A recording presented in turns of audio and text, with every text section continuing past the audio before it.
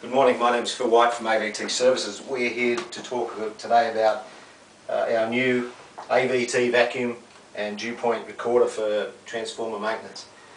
The unit consists of a vacuum and Dewpoint probe which is mounted on a stainless steel tube which can be connected to a transformer.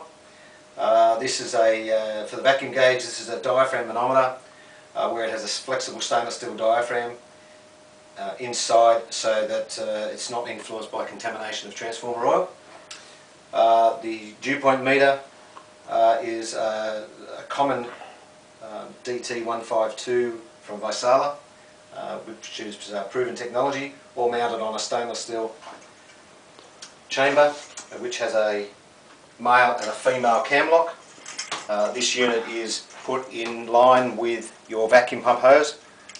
So you connect this end onto the transformer, this end onto the hose and down to your vacuum pump.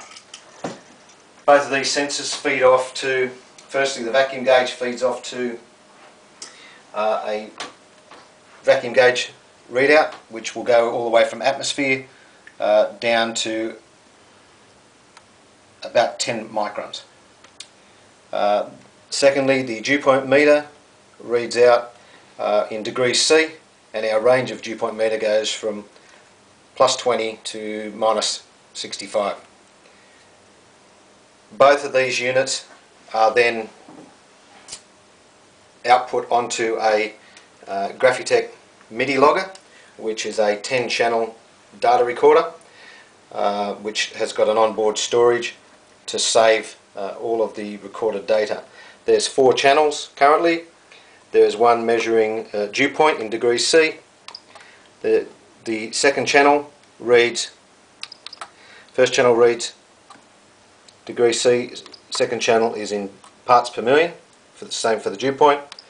Third channel is the first range of the vacuum gauge, and the fourth channel is for the second range. The unit easily records by the press of a button. Hit the enter button, it starts continuously recording, saves it to a flash drive on board. When you've finished your transformer drayout and you want to stop recording, it's as easy as press stop, enter, and all the data is recorded. From there the data can be downloaded to a USB flash drive mounted at the back, and for later manipulation there's also onboard software where you can display and manipulate the data. The whole unit is mounted in IP65 rated Pelican case for easy transportation, and all of the equipment mounts inside the box itself.